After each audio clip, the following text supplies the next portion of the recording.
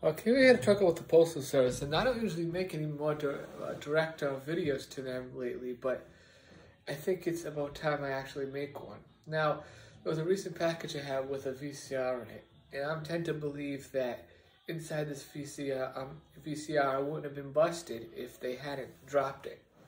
And how do I know they dropped it? Well, we have cameras around the house, and when they bring the damn VCR to your front door, it's like, let me give you an example. This is what I hate, and they shouldn't do this, but they do this to save time, because that's all they care about is saving time. Even though no matter what they do, they still screw everything up. See this? Bringing it to the door. Oh, here, that obviously it didn't drop like that, but the first drop, they just throw it like that. Now, it's not like they throw it from all the way down the stairs, but they do throw it a little bit. And they don't understand that there could be breakable things inside where just a few small bangs can really cause problems to it. Now, you could say it has nothing to do with the mail carrier. It has to do who sorted out the mail. Even if that's the case, the Postal Service is still responsible. Are they not responsible for things they break? I know for a fact that this isn't the first time this has happened. It's been a disaster, actually. I tried all these different laser disc players that we what's it called? They broke inside the mechanisms. Except those are more damaged because there's more fragile parts in a laser disc player, in my opinion. So when I got a laser disc player from the Postal Service, they decided to I don't remember what they did with those packages when I was looking at them. But I remember those must have been slammed against the floor too. And then the seller tried to blame us, saying we were just conning them and shit. We weren't conning them. They sold us an item that was defective. Well, at least one of them. One of them was sold as defective. Because usually if you break parts in the mail, when you go to plug it in, the unit will still turn on. It just don't make all weird noises and stuff. Like it did with my VCR. And two of the laser displays that came. They turned on but didn't really make any noise. I mean, they made noise but didn't do anything else. And then one of them had a display on the front, and the display never turned on. So that means that someone sent it to me that was defective. But you got to watch out. What you have to do is to test these items as soon as you get them in the mail. Don't wait 50 years from now, like a week later, to decide, oh, the laser display doesn't work. Because then the seller can say, well, a week went by, now all of a sudden it doesn't work. How convenient. They might think you broke it. How very unlikely that is, but people might think that. I've never conned anyone like that before, but I can tell you that there are people that will. That's the reason why I think a lot of eBay sellers are very, weary. They don't know what to do in a situation because of all kinds of different things. A lot of them have do not return, then you have to go through money back guarantee and all that other bullshit. The fact is, this is how you learn and avoid this problem. Don't ship through the post office. It's a bad place to ship from. I've told you stories about family members having things stolen from packages, all kinds of different stuff. There's no reason to shop from them. They're not giving you a premium service, even an okay service. They're giving you a service that's garbage.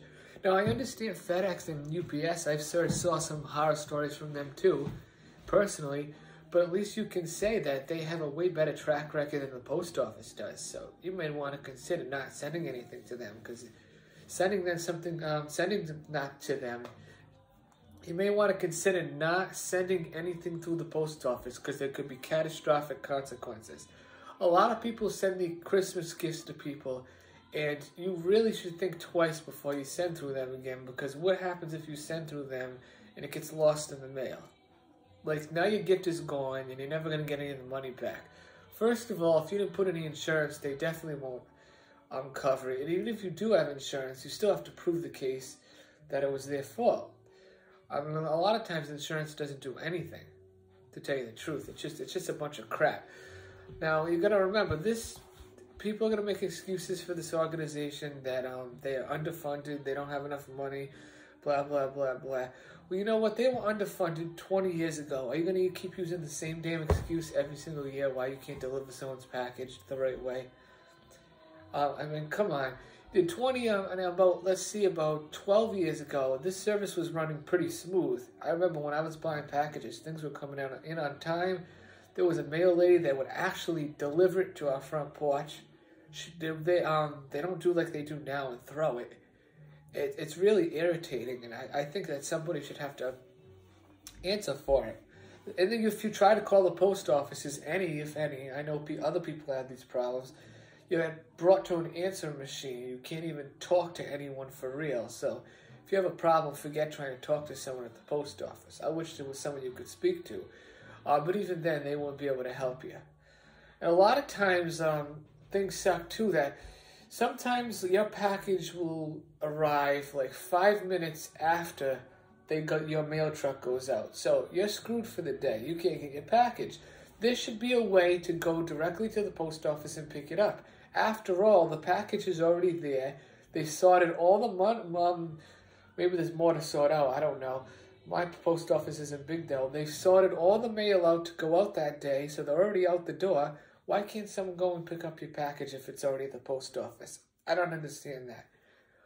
There's also, I don't understand, is how can you guarantee a next day delivery at the post office if you can't even guarantee a priority mail, which after all the problems now, they said 2-day priority may not be 2 days anymore, maybe a lot less. Doesn't that suck? I mean, you get one of those envelopes that's 2 days, or one of those boxes, and whatever they're called, and you send them 2-day priority, and it can show up 4 or 5 days later. A lot of people mistake business days also for a lot of things. Yes, Saturday and Sunday is not a business day, but the post office runs on a Saturday, different from FedEx or UPS unless you have special delivery. But that's actually fun to have something on a Saturday. It's an extra day out of the week to get something. But the post office doesn't deliver in what I would say unique conditions. Like if there's a lot of rain or there's some snow, Amazon will go out and do almost anything to deliver. Not postal service, FedEx or UPS, they'll deliver in almost any weather too. The postal service, it's a little bad on the roads, it's got to stay inside for the day. I think it's ridiculous. I've bought so many things through these services, and it's really annoying that, especially if you imagine getting a package from the United Kingdom or Ireland or some other country out there. Imagine the problems you would have receiving a package, because you would have to go through their postal service, then it would have to be shipped overseas, it would have to be in customs, and then it would have to go through our postal service to get to your house. What a disaster. Even when you have UPS going through all those countries, you can't avoid customs. Customs is a disaster in itself too. I wish there was a way we could speed up things than the way we do it now. Just remember, if you're looking for any stuff like I have on my channel, like Laserdisc players or VCRs or anything like that,